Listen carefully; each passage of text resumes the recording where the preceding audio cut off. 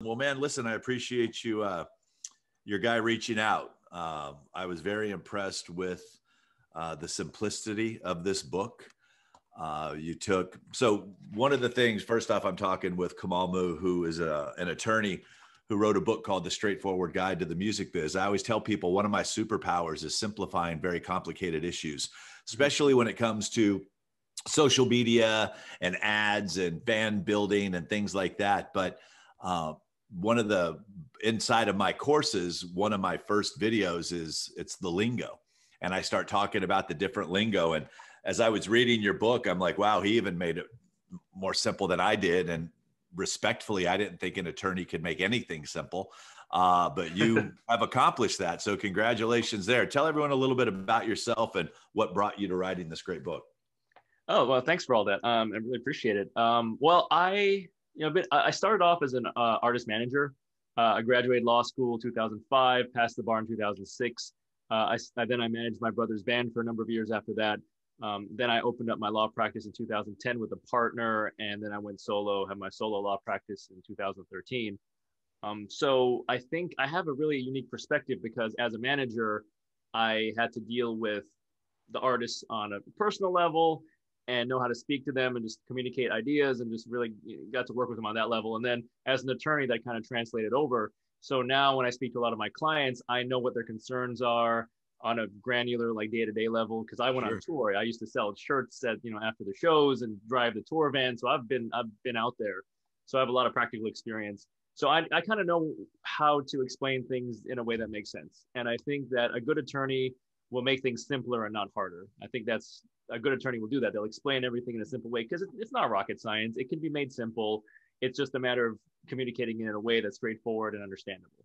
Well, and the key to that too, and I tell people all the time, they'll come to me and they'll say, well, my cousin's an attorney, so I'm going to have him look at my contract. I said, so how fantastic, your cousin's an entertainment attorney. And they're like, no, he practices real estate. I'm like, he should not be looking at your record contract because of the way things are written and terms and things like that. It's like, I've watched more people get in trouble after the fact. And many people come to me as I consult thousands of artists all over the world. And they're like, hey, Rick, would you take a look at this and tell me what you think? I said, well, I think you need to have an attorney look at it because as a manager, I know enough to go in and kind of glimpse and kind of say, okay, this is great. Now get your attorney to look at it. Everything seems to be fair. I'm looking at percentages. I'm looking at recoupment. I'm looking at advances. I'm looking at the things that I can explain to the artist. This is decent. Now get your attorney to look at it so they can make sure that it's right. And one of the things that most people miss,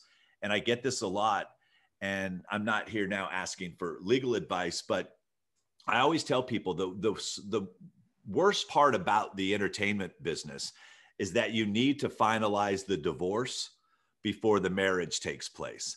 And that's pretty much what the contract is, making sure that if this were to end, no, this is what you're responsible for based on the contract.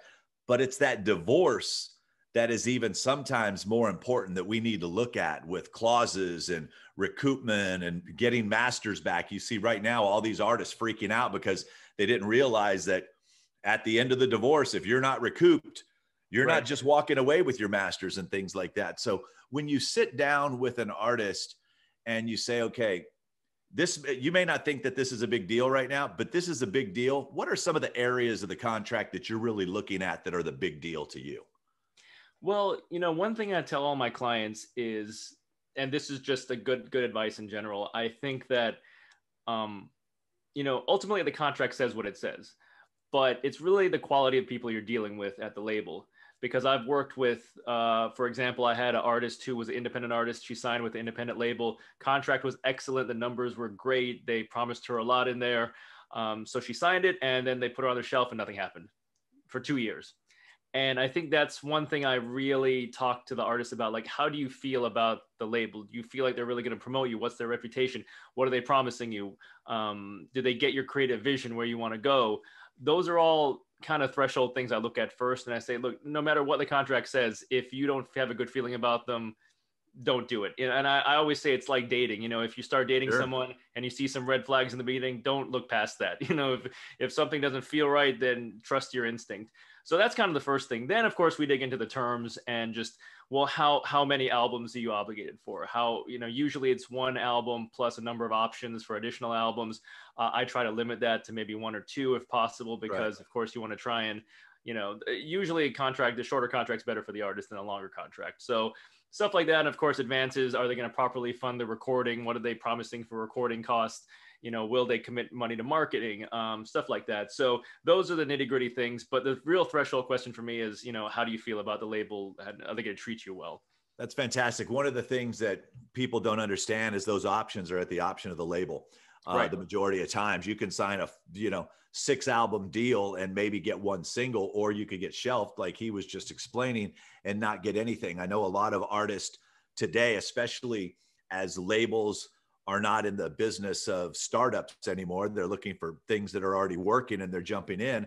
A lot of contracts are saying we need a single release by this certain point, or we can walk whatever we brought, we can walk. There's a lot more negotiation that you have as an artist if you're bringing something to the table. And that's why I tell people, it's like, if you get signed to a label, you're an employee. If they come to you and they see something's happening, you can negotiate a partnership agreement. You can negotiate a licensing agreement. A lot of times now you already have a piece of work that's in the market that's working right now, and they just want to add their gasoline to that fire. So they're going to come and add the gasoline to the fire. When did you decide to start helping folks with this book? Well, the funny thing is, I swear half my job is explaining things to my clients. And the same things over and over and over again, I'm guessing too. Yeah. And so when it came time to write the book, I said, I think I could do a lot of good here. So a lot of it came out really quickly. I wrote the book really fast in a matter of weeks, because it's the same conversations I've had over and over again. So I had streamlined ways of explaining things to people. Like I put, for example, in there, there's an analogy that, because sometimes people don't understand the difference between a musical composition and a sound recording. And that concept is kind of tricky for people to get. So I say, well, think of it this way. The composition is like the blueprint to build a house, and then the recording is like the finished house. Right. And, you have to think of them as two separate things. So stuff like that. I think that there's a lot of artists out there, people working in the industry don't really understand a lot of this stuff. I had a friend who was a Grammy award-winning songwriter a couple of years ago. He had no idea where his money was coming from. He had no idea about mechanical royalties or performance royalties. So then I went and sat down with him one day and just kind of explained all that stuff. So I think there's a need out there for a lot of people, even in the industry, to sort of. Well, because it changes so fast. And I love the section on sound exchange, because I had an artist that I had opened up a relationship at Radio Disney with, and she got her song played and it was fantastic. And about 9 months later, we ran into each other. I said, hey, just out of curiosity, I said, what was your sound exchange check like? And she's like, what's sound exchange? And I'm like, oh boy. Okay. I need to rethink my business, because I'm teaching people how to get their music out into the world, but they haven't registered their music properly and they didn't understand the differences. And I always tell people, we're trying to function in a dysfunctional business because our rewards are not in direct proportion to the work that we put in. And it's not like you just check one box and everyone knows who to pay. It's like there's so many different, here's the mechanical, here's internet radio, which is Sound Exchange and iHeart and Pandora. And oh my gosh, it got pulled over here. And I just got all my songs copywritten. So I know I'm getting paid. I'm like, no, that just shows that you own it. That doesn't show them who to pay. So when you're able to take this book, by the way, I recommend all of you to get. It's under 100 pages for those of you that are worried. I think you followed the rule of write at an 8th grade level, because it's very easy to understand. That's why when the person who reached out to have you as a guest on the podcast, he goes, yeah, I've got this attorney that wrote a book. And I'm like, oh my gosh, okay. We already have Donald Passman. Thank you. Dude, this is like 1/10 of the size and gets right to the point, and it's relevant and it's current. And it was something that I looked at and I said, okay, this goes right to my recommended reading books for all the artists that I work with. It's like, you have to pick this up. So this is available at Amazon. It's available everywhere that you can get books, pretty much, correct? Yeah, it's the paperback is out right now. The ebook comes out on the 16th of November. So, that'll be out on Apple and Amazon Kindle and Kobo and all the. Did you do an audio book of it? Not yet. I was kind of waiting to see how it did. And if, if there's demand for it, then I definitely would be. Well, I think with a book like this, folks, you're going to want to dog ear it and highlight and things like that. And you really can't do that with an audiobook. I'm a big audiobook person, but this was, like I said, it was so simple to sit down and read. And I had your person send it first in the digital form, and I just started scrolling through, reading it on my phone. You know, it was just so simple and so easy to do. People are always asking, at what point should they seek out an attorney? What do you tell people? I always say that whenever there's a contract that's put in front of you, always get a qualified attorney to look at it. Just like you said earlier, you don't want to grab a real estate attorney. That's not their area. One analogy I use there is say you wouldn't go to a foot doctor for heart surgery. We all have specialties. We Right. specialize in certain areas. Music is a very specialized area. It's not something that any attorney can just pick up and do. So you want somebody who's got experience in that area. So definitely, whenever a contract is put in front of you, or even just if someone's thinking of making an offer, if you're talking to a label or publisher or anybody or a producer, and they want to send you some terms, I'd say reach out to an attorney then and say, hey, could you negotiate this on my behalf? And I get it. I work with a lot of independent artists. I know it's not always, they don't always have a lot of money. So I try and work with them and work out something that's affordable because I want to give them good representation and not break the bank for them. So that's how I do it. Well, and I also think too that there's a lot of different agreements that are coming your way these days, whether it be a brand deal. If you're, doing really well on social media and a brand sends you a contract, get somebody to take a look at it. Even if it looks great, the money that you will save yourself in the long run by having somebody's like, I said, you want to pay $200 now, or do you want to pay $20,000 later? Your call. It's like, and a lot of attorneys will do a quick consultation. They're like a doctor. They'll diagnose your problem and go, okay, I can perform surgery on this. Here's what it is. For a long time, especially in Nashville, attorneys were putting themselves on a 5% commission retainer, and that was a weird vibe going on for a long time and things like that. My advice is, if you've set your business up properly, that's an expense that you can write off when you go in and get set up with your attorney.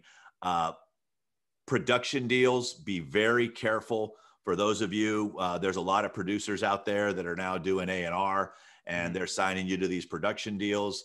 And there was an artist recently who had a production deal with a guy, and he got excited. He took a meeting with a label and realized that he couldn't sign with that label because the producer had him locked in first right of refusal at another record company that the producer had to deal with, and things like that. So guys, we could sit here and have a whole episode on horror stories, but just make sure when anything is presented to you, you're going to get excited about it. You're going to feel that, oh my gosh, I've got to sign this right now, or I'm going to lose it. If someone's rushing you to sign something, it's probably not the best deal for you. Just know that. I'm giving you that heads up right now. If they're legit, it's not going anywhere. They will give you the opportunity to do this. And if any of you get the opportunity to start negotiating with a record company, negotiate that the record company will pay in their advance your attorney fees up front for you, and they can recoup that later. I've seen people go, I can't even afford. No, the labels a lot of times understand they want you to be represented well too.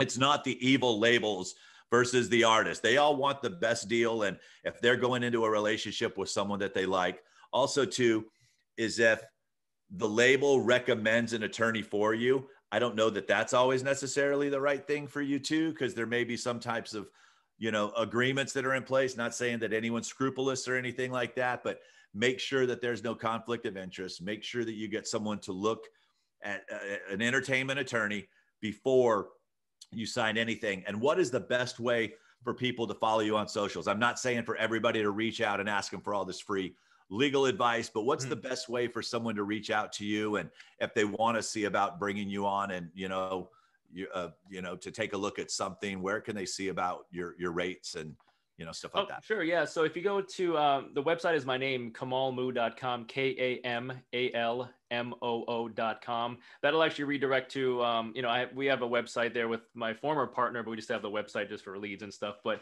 you'll find my contact info on there. I don't really have rates posted. I really tailor the rates based on the situation. Okay. Like I said, I've worked on some multi-million-dollar deals that cost, a certain amount. And then of course, if it's a small indie deal, then I'll work with you to try and make something, work that makes sense. So it really depends on the situation itself. Awesome. Well, man, I wish you the best of luck with the book. Like I said, I've got an email database of over 50,000 of people that I'll be sending out with a link to go check it out, because I think it's so important. As I tell everyone and the people that I work with, you are the business, and all businesses need to protect themselves, because the only person that really cares about you is you. You know, there are other people that are going to come into your life, but you've got to make sure that you're taken care of. You've got to make sure, don't be afraid to ask questions. I will never look down on anyone who doesn't ask the question. There are no dumb questions. When it comes to your future, when it comes to your music, the things that you've invested so much in, don't be afraid to ask questions. Don't think that you're going to look weird because you're asking these questions. The difference between the superstars and artists that come and go is they understand their business.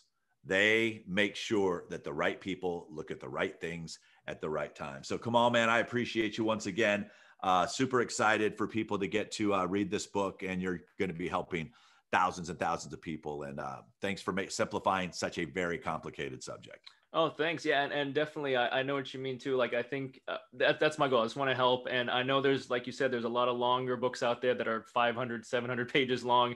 I doubt there's an 18-year-old musician is going to want to sit down and read that cover to cover. So I, like you said, I wrote it in mind for just a regular person, just pick up and read. You don't need a law degree. It's just very straightforward. And yeah, I just want to try and help, and hopefully people enjoy it. And I know they will. I appreciate you, my friend. Cool. Thank you so much. I really appreciate it.